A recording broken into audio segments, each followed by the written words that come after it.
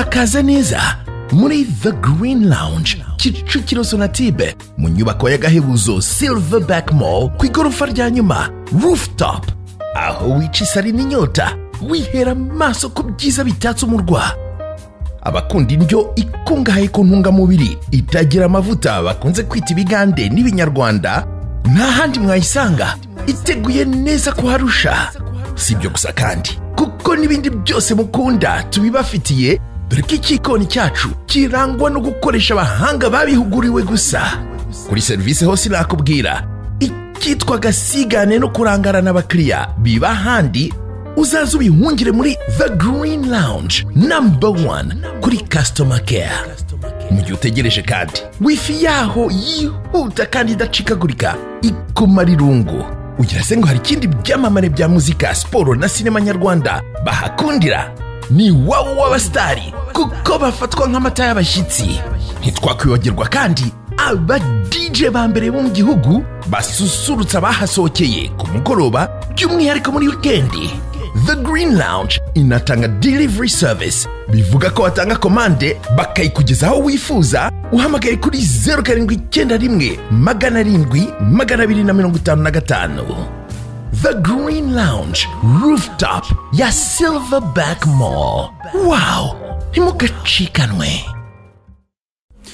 Namwe rero mu makuru tugenda tukugezaho umunsi ku wundi, tujya tunyuzamo tukanakugezaho amwe mu makuru akubiyemo ubumenyi utazi, uzi cyangwa se utibukaga.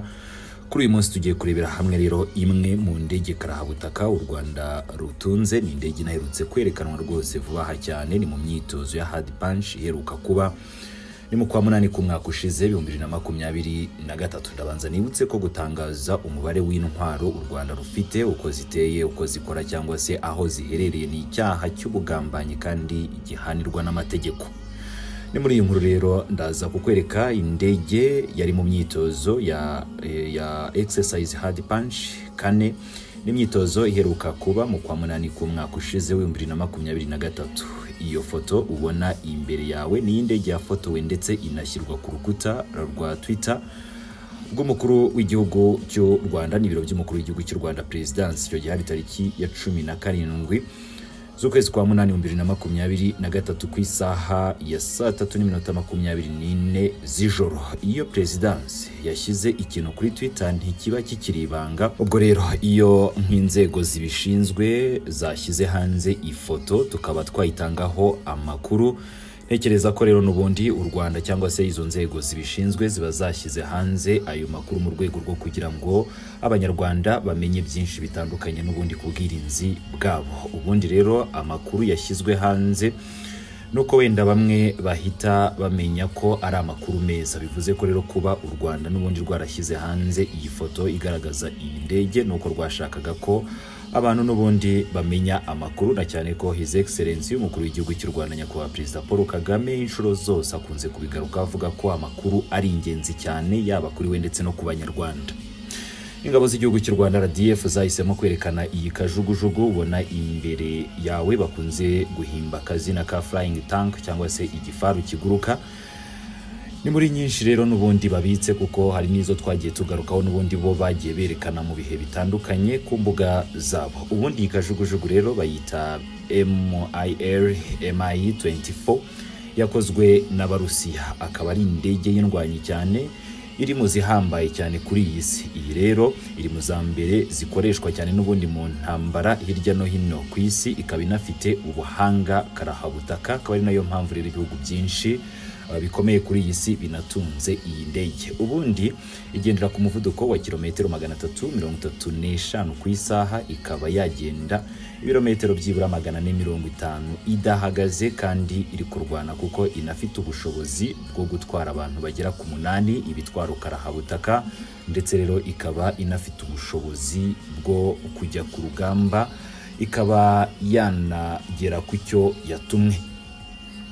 Aha rero tukaba twagarukaga kuri indege, ariko n'ubundi mu nkuru zacu wanasanga ku rubuga rwacu rwose ni amakuru agaruka ku bwirinzi u Rwanda rufite. Tugera tukugezaho amakuru atandukanye, ariko n'ubundi aba yatangajwe n'inzego zirimo abo bireba nka RDF Presidency cyangwa se guverinoma y'igihugu cy'u Rwanda. Ibyo rero natwe mu nkuru zitandukanye tugenda tubibagezaho. Kuri uyu munsi rero twe twahisemo kugaruka kuri iyi ndege bahimba akazina ka Flying Tank, ariko ubundi ni Mir Mi-24, ikaba yarakozwe n'Abarusiya. Tunagarutse rero ku byo yashobora ku rugamba. Nguko rero uko byifashe, reka n'ubundi nk'ibisanzwe tunakomeze tugaruka kuri aya makuru. Umukuru w'igihugu cy'u Rwanda nyakubahwa Perezida Paul Kagame yatangaje ni mu minsi yashize rwose mu mpera z'umwaka, ubwo yongeraga kwibutsa ibihugu by'abaturanyi bigamije guhungabanya umutekano w'igihugu cy'u Rwanda ku Rwanda rwo rwamaze kwitegura kera. Kuri njye rero ngomba kwitegura kugeza igihe nzabonera ibimenyetso ko atari byo yavugaga.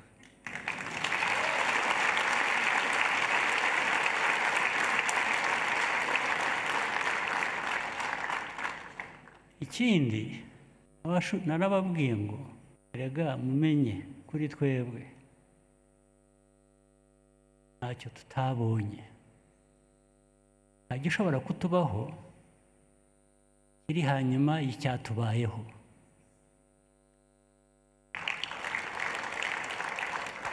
Ubwo rero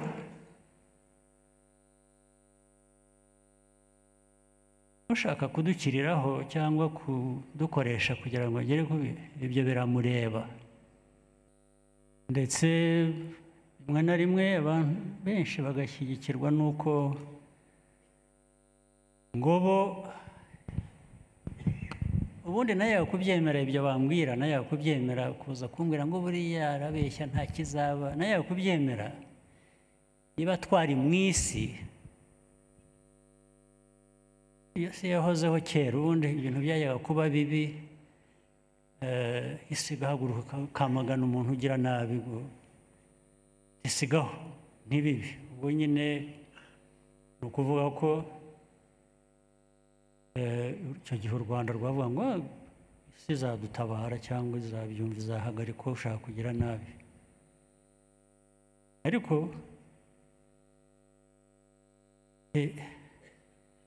muri 1994 ntabwo byabaye,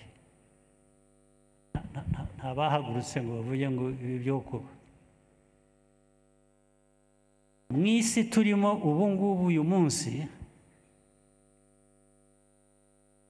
ntawe ufite icyo akugomba, ndetse baravuga ngo uyu nguyu ariko turamushakaho iki, afite iki yaduha.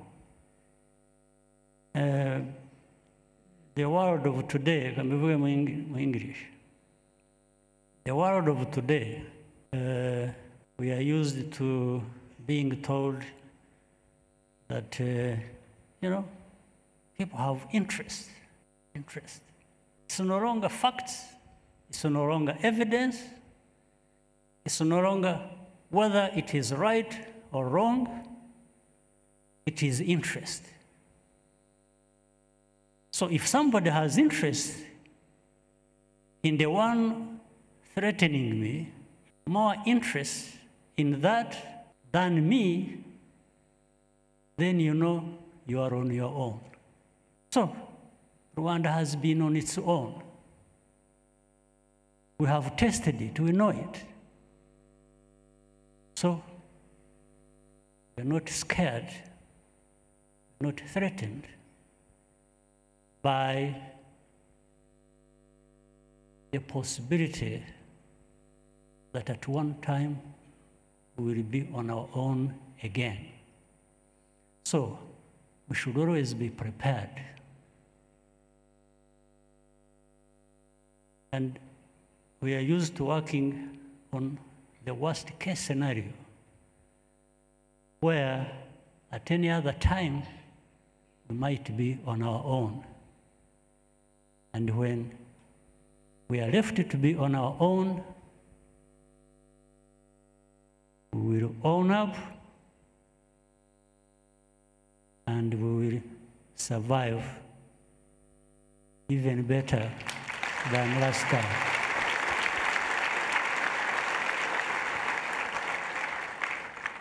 Birenze n'iby'ubushize.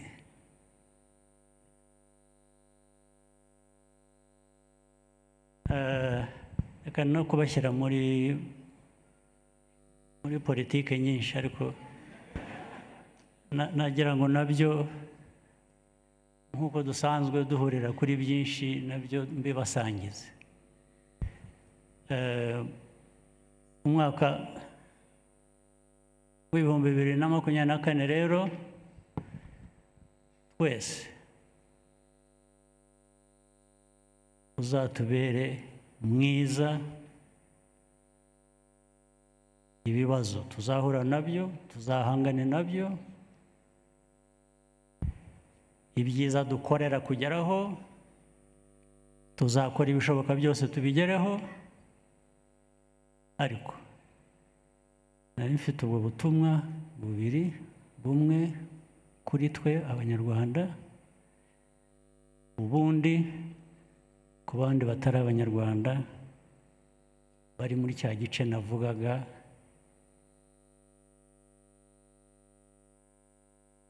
Iyo hari ibibi badushyira iruhande, bakatwibagirwa. Iyo hari ibyiza, ariko si bose, hari benshi babyumva, dukorana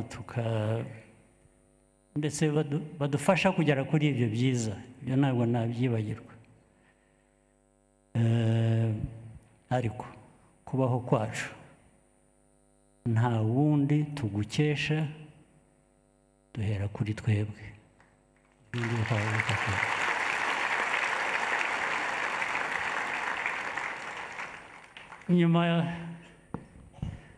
After boring you with all this stuff, I want you to be happy tonight. You can dance your something off. All right? Have a good evening.